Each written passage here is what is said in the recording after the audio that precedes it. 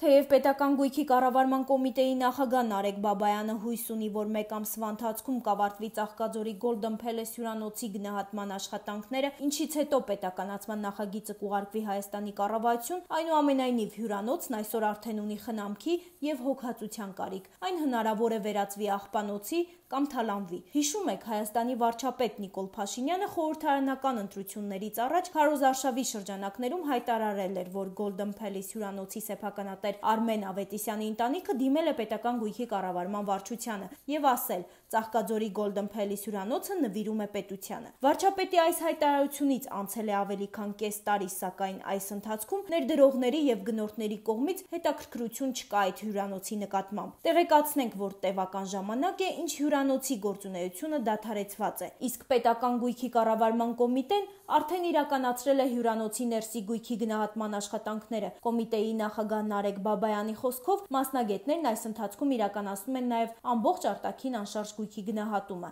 Ինչ վիճակում է գտնվում պետականացման գործընթացում գտնվող հյուրանոցը։ ArmLur լրատվականը տեղում ծանոթացավ իրավիճակին եւ պարզեց, որ Հայաստանի ամենաշքեղ եւ բարձրակարգ հյուրանոցն առաջիկայում կվերածվի աղբանոցի կամ կթալանվի, եթե շարունակվի պատշաճ վերահսկողություն չիրականացվել։ Նշենք, որ դեպի հյուրանոց ստանող ճանապարհը երկաթե ձողով փակված էր, վրան գրված «Ստոպ»։ Հուշում էր, որ արգելված տարածք է, բայց ցանկացած անձ կարող է ազատորեն հաղթահարել ստոպը ու հասնել հյուրանոց։ Ոչ ոք չկա, որ թույլ չտա մոտենալ հյուրանոցին, չգործող հյուրանոցի նախկին աշխատակիցներ, անվտանգության աշխատակիցներ պարզապես չկան։ Իհարկե, նկատեցինք, որ հյուրանոցի տարածքը տեսահսկվում է, կան տեղադրված բազմաթիվ տեսախցիկներ։ ArmLur լրատվականի թղթակիցները մոտ 1 ժամ մնացին տարածքում, անգամ մեր լրագրողական վկայականները մոտեցրեցինք տեսախցիկին, որպեսզի երբ որևէ մեկը հետագայում ցանկանա ճշտել ովքեր են տարածքում, տեղյակ լինեն։ Թերևս պատկերացրեցիք, որ այս իրավիճակում չի բացառվում, որ հյուրանոցը թալանվի, ու այդպես թալանված էլ պետությունը կոպեկներով աճուրդի հանի այն։ ArmLur լրատվականի լրագրողները արձանագրեցին, որ հյուրանոցի մի քանի ապակի արդեն կոտրված է, հետնամասի դռները բռնակներ չունեն, պոկված էին։ Թեև ներսից գույքով, բազկաթոռով, բեռնասայլակներով փակված են մուտքերը, բայց միևնույն է, հյուրանոցը ապահովագրված չէ գողերից ու չարագործներից։ Հուսանք,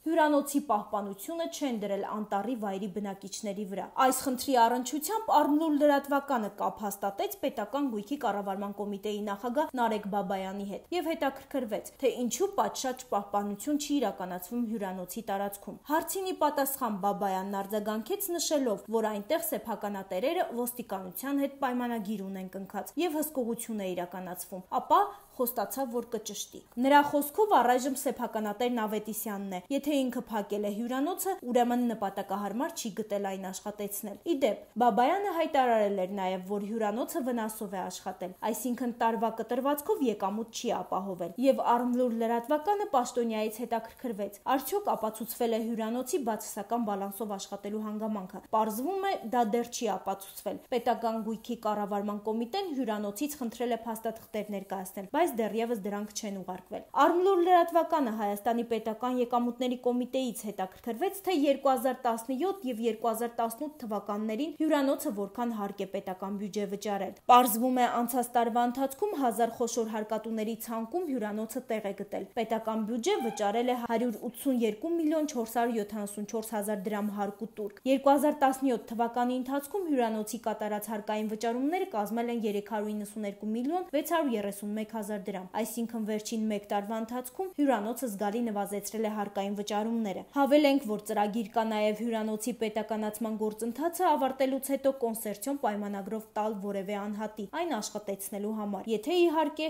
մինչ այդ գործընթացը այդ շքեղ հյուրանոցից ինչ որ բան մնա։